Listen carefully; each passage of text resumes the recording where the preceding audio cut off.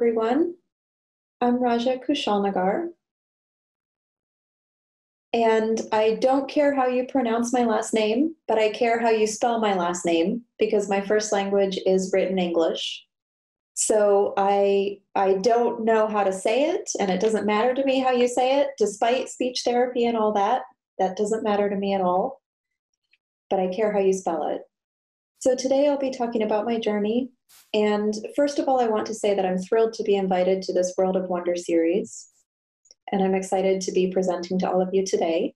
So we'll talk a bit about my journey and then a bit about my science and technology that I'm working on. So today I'll start by talking about my background and my journey, and then I'll talk about my current research. Okay, so I'll talk about my background growing up. I was born deaf, and my parents didn't know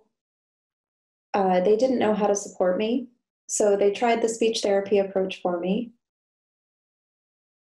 But I can't hear anything anyway, so I had to rely on only lip reading and written English and writing. So what worked for me was going to a small school. I was in a very small school with about 10 or 15 peers in my classroom. So it was easy for me to follow the instructions and to follow what was going on in the classroom because it was such a small classroom. And my school really emphasized science and math. And then after I graduated, I wasn't sure exactly where to go, but I picked the University of California at Berkeley. And I found a small college. I found another small college that I was interested in, but I decided not to go to it. So let me start by telling you about my time at UC Berkeley. So I mentioned that I grew up going to a very small school with about 10 students in a classroom, and I had the same teacher. So I developed specific strategies that worked for me in that small classroom. And then when I went to UC Berkeley, this is of course a very large college with huge classes. One of my classes had 1,000 students in it in an auditorium style classroom. So the strategies that I knew before didn't apply here. I also, when I first tried an interpreter, I tried an oral interpreter, and then later I learned sign language, but that was much later. I didn't always have captions. So I lost a lot of information. I missed a lot of information. And in the first year, I got mostly A's, and then it turned down to mostly C's, and then got down to mostly D's. And I realized that this was just not working for me.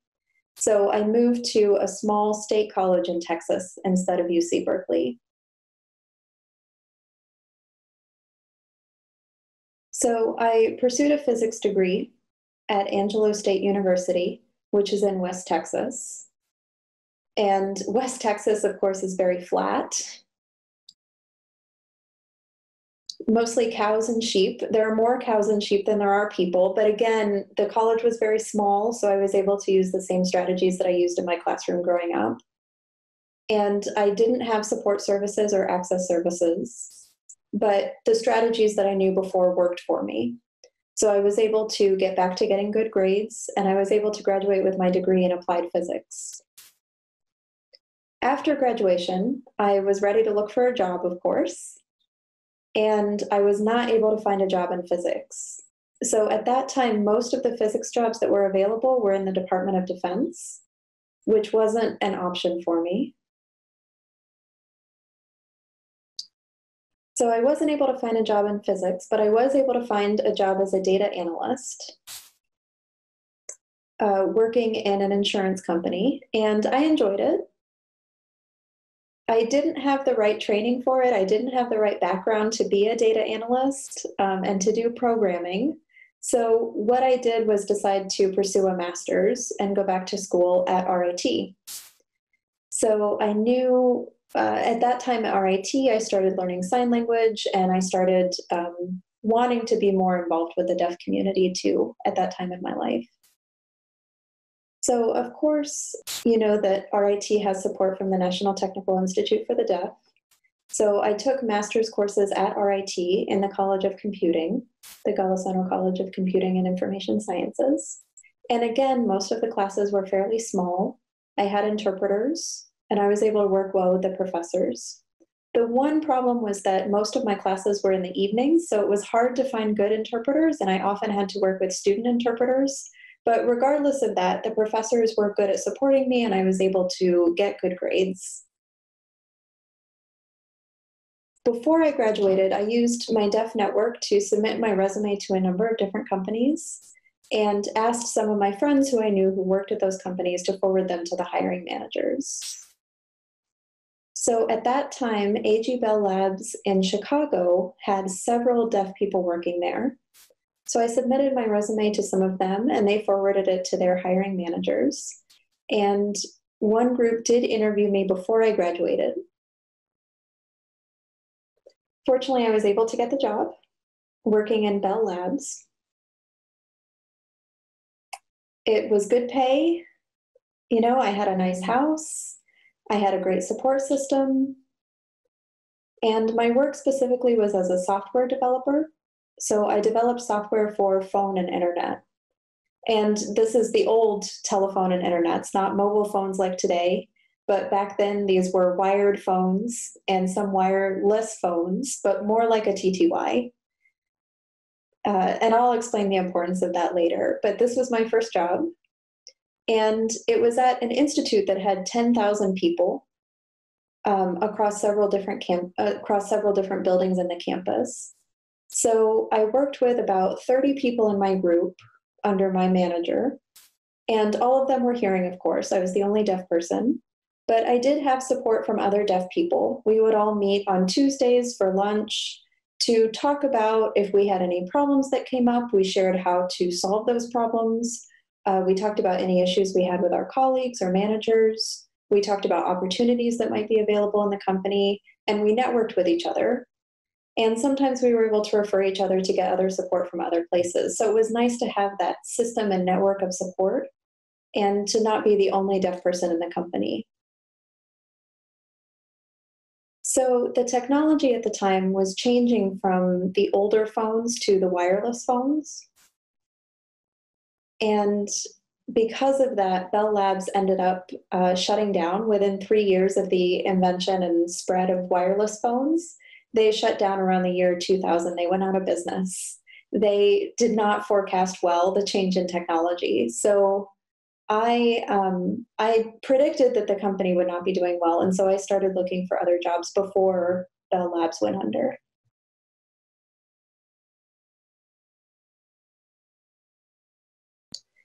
So I was hired as the information security officer at Gallaudet, and it was wonderful working at Gallaudet.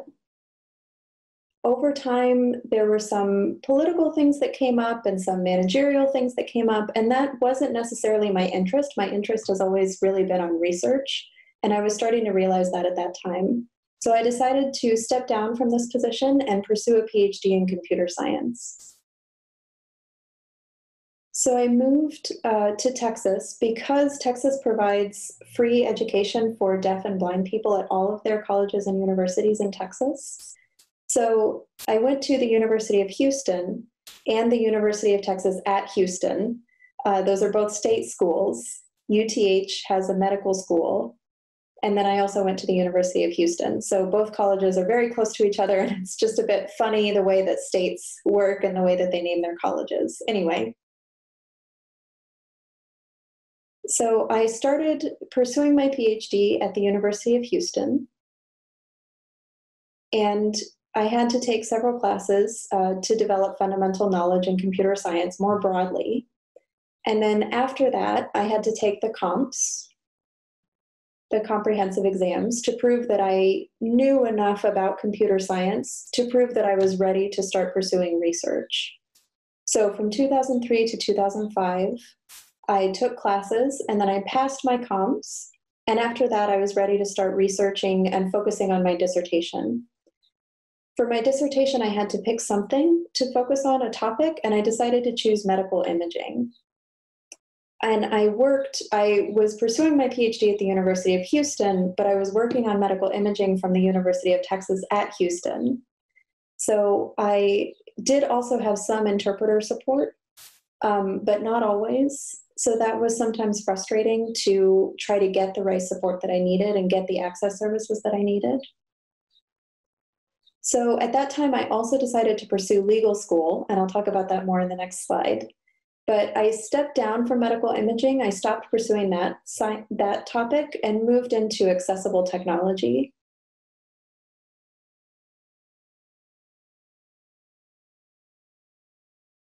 I worked with the University of Washington in collaboration with the University of Houston to pursue my PhD in accessible technology and to do research on accessible technology. And I'll explain more about my research on accessible technology in the next set of slides that I have. Because of the frustrations that I had with access services between the University of Houston and University of Texas at Houston, I decided to go to law school. Again, it was free for me as a deaf person in Texas, so I thought, why not? I thought it would be fun to take classes and learn more about the legal system. So I got my law degree, my Juris Doctorate, and then I also got my master's degree in law, specifically specializing in intellectual property. And I had to decide if I wanted to become a lawyer or if I wanted to become a computer scientist and which direction I wanted to take. So I decided to do both. No, I decided to focus on research in computer science, but I also wanted to pursue my passion in science.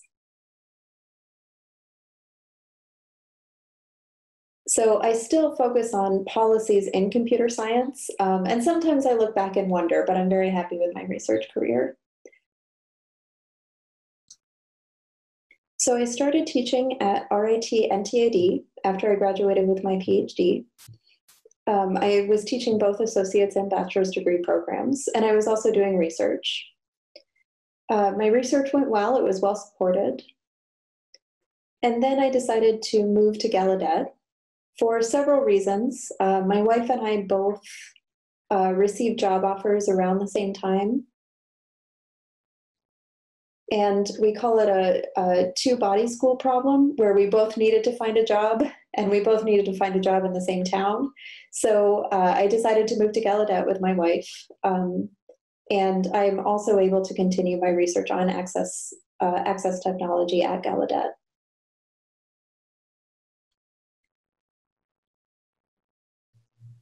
So I started by researching mentoring support and growing the number of deaf and hard of hearing students who are pursuing computer science degrees.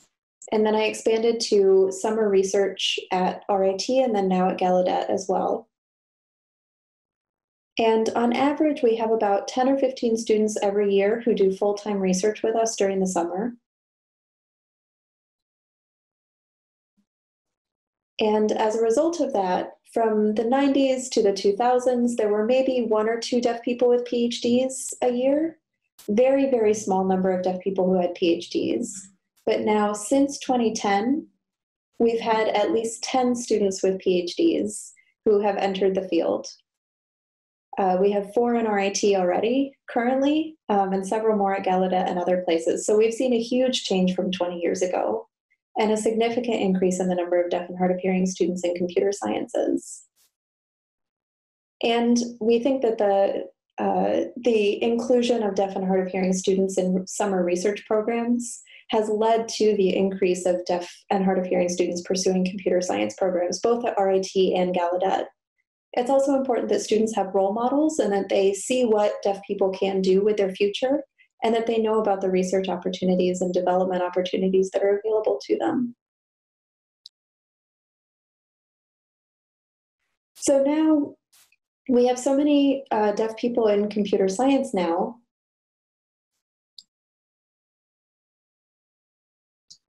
We've had to fight and support for language access on YouTube, for example.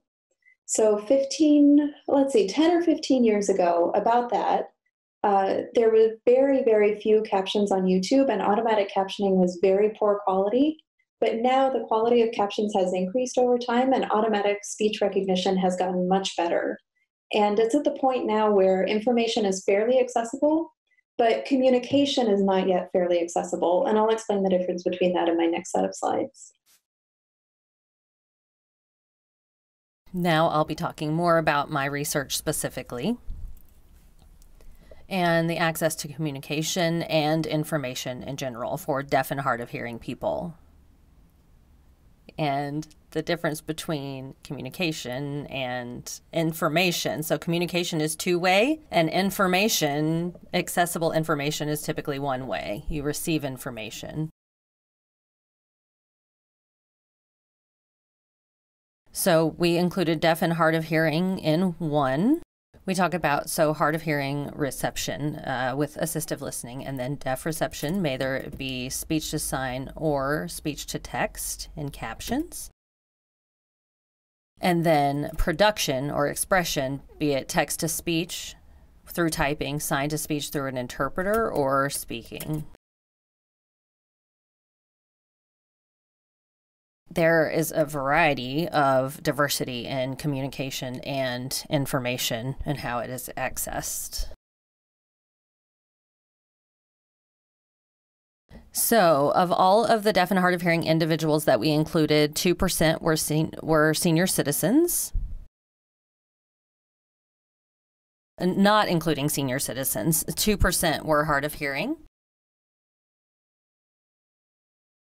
Yeah, so it was a very small number. Then 0.5% were deaf.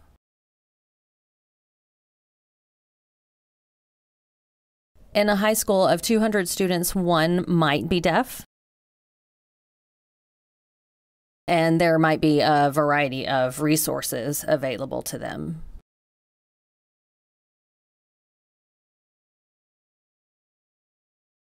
Because each individual has a different background from another person, and they have a variety of approaches that are successful for them or that they prefer.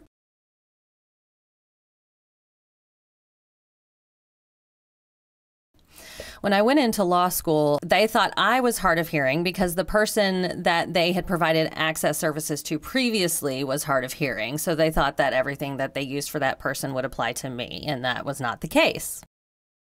So the bottom line is you need to provide flexible options. Deaf and hard of hearing people need a variety of options, both in their social life and for their careers and in their place of employment. We sent a survey to several students in an internship program, asking them questions about their communication modes.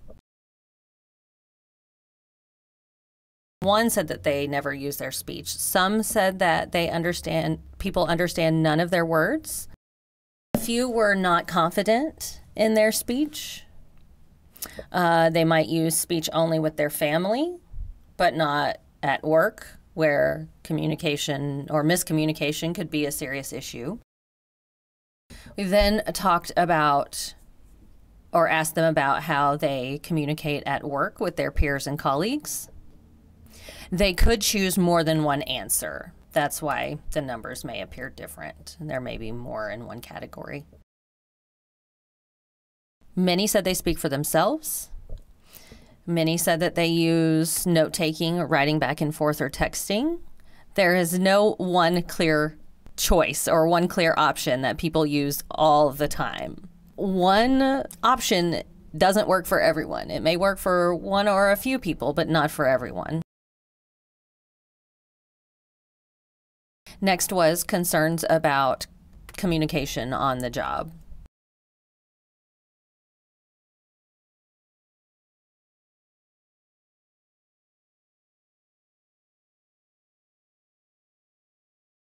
A number of people said that there were clear miscommunications and misunderstandings that happened.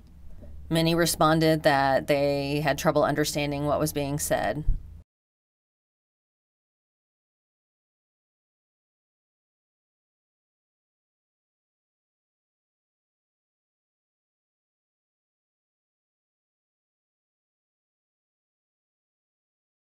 So what we see commonly across the board is there needs to be increased support for both expression and reception of communication, both spoken and auditory, and visual as well. Now, discussing hard of hearing individuals and how they maybe mishear information.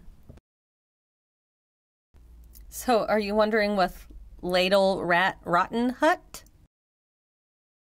If you change the accent or how you speak just a little bit, it can confuse everything. This is an example of what hard of hearing individuals deal with.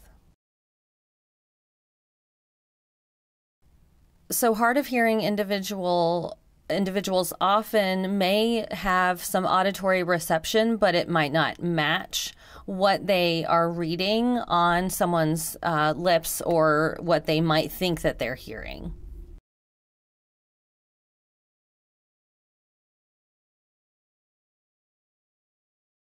Receiving information through your ears auditorily or through your eyes visually, if you try to do this at the same time,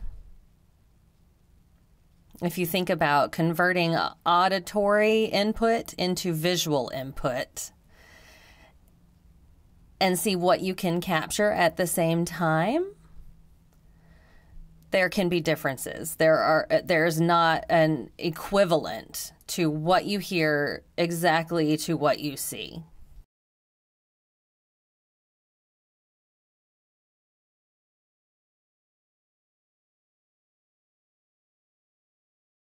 So also, of course, there is a push or pull. You know, different people read at different paces and listen at different paces as well.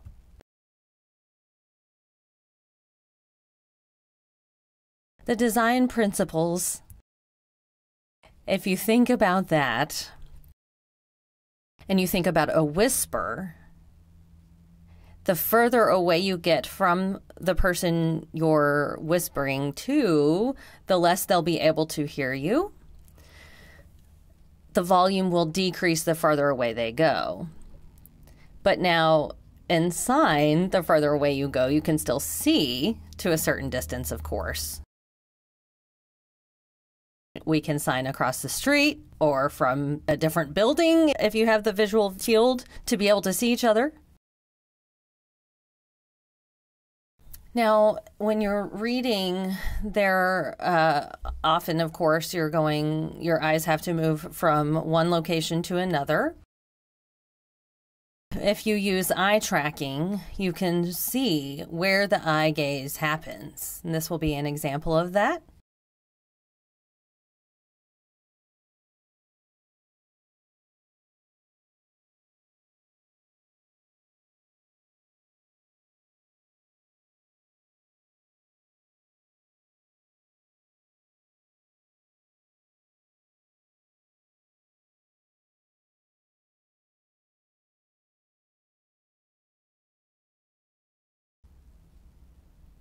So you can see if we take the auditory input and turn it into a visual modality, we can see where the eyes follow as the person is reading.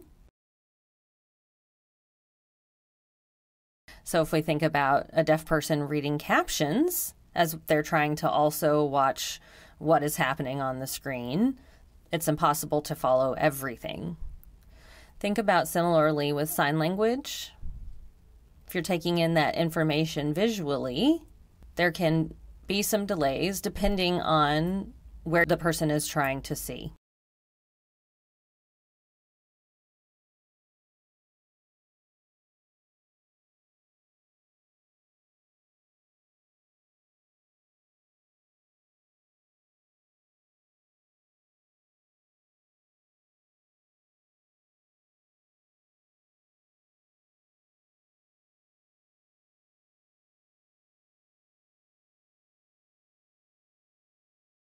So you can see the difference in eye gaze between the two examples.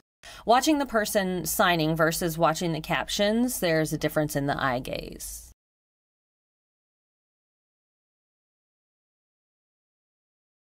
Now I'm noticing more programs have a signing window. There was one conference that had the option to close the signer.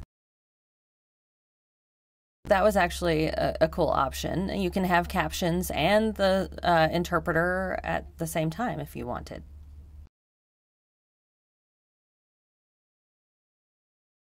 Other challenges that can happen are the visual noise, for example, or if it's too dark,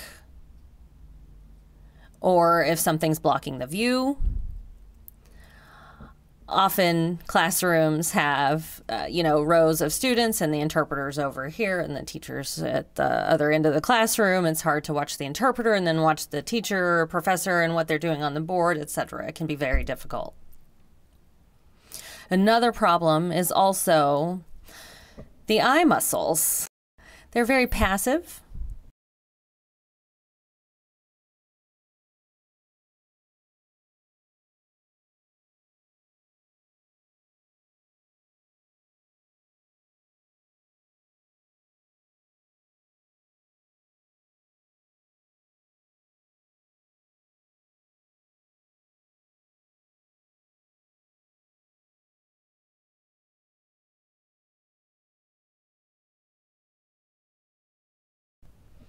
So you can see how the view changed between where the person was looking. Yes, takes a lot of work.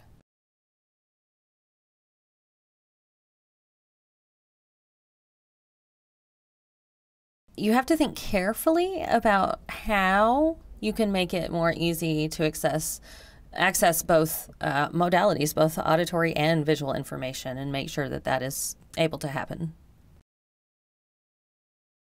One example is I helped Google make their apps more deaf-friendly. I created, designed, disseminated everything. It's pretty popular. And immediately when it starts, it shows the captions, and then you can pause them to be able to read them. Also, it will let you know who's speaking. It will let you know if there is additional background noise that's interfering with the direct main conversation that's happening.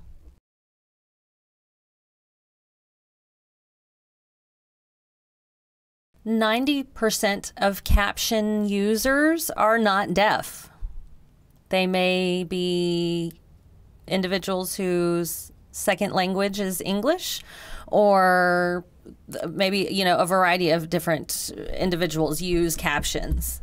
Some people listen to music and the captions at the same time, or like to listen to what is being said and read the captions at the same time. So captions make information more accessible to everyone, not just deaf and hard of hearing individuals.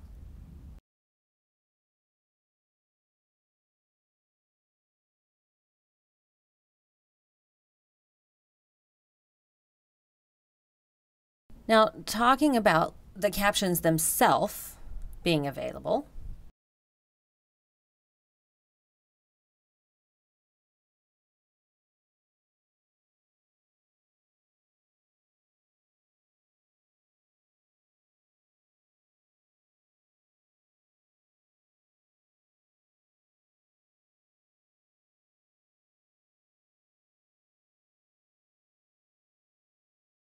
So you'll notice here that there are a million videos here on YouTube, and only a very small number of them have captions.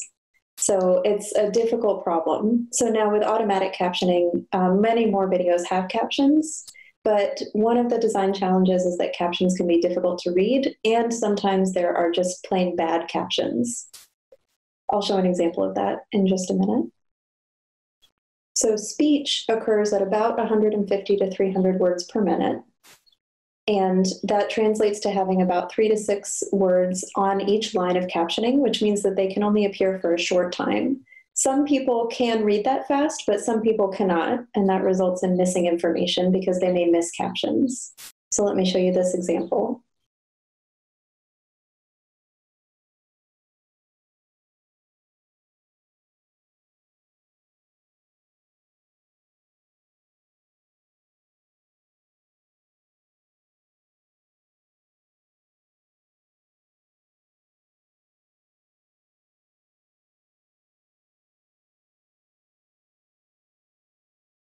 So you notice here there's not enough time to actually read the captions because they're popping on and off the screen so quickly, and it's difficult to shift your eye gaze between both captions.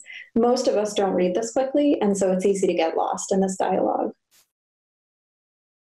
So there are several different solutions. One of them is to increase the number of lines that are shown on the screen, or to show captions on the side that scroll along with the audio. Another idea that I'll discuss later involves highlighting and pausing the video or the captions. So here's one example where when the individual looks over, it slows down the time in the video.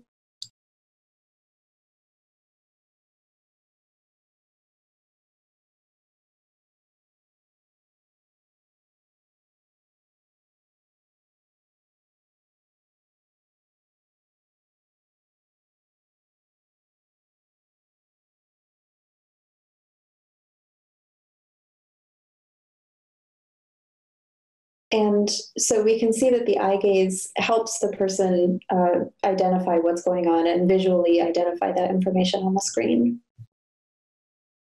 So next I'll talk about how we can include deaf and hard of hearing students in science and computing research.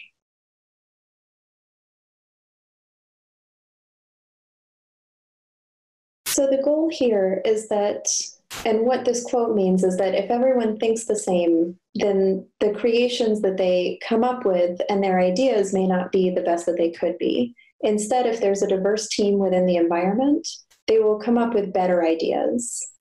It's the same idea with evolution and DNA. For example, you have to have diversity. And if a situation changes, then some people will not be able to adapt to it and others will be able to adapt to it. But everyone will face different challenges and will be unable to adapt to certain challenges. So having diversity means that if a team runs into one challenge, they'll find a way around it, no matter what the challenge is, because they have a diverse team.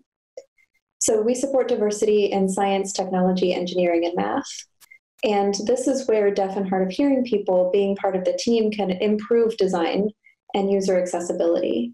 Like I said before, 90% of captioning users are not deaf.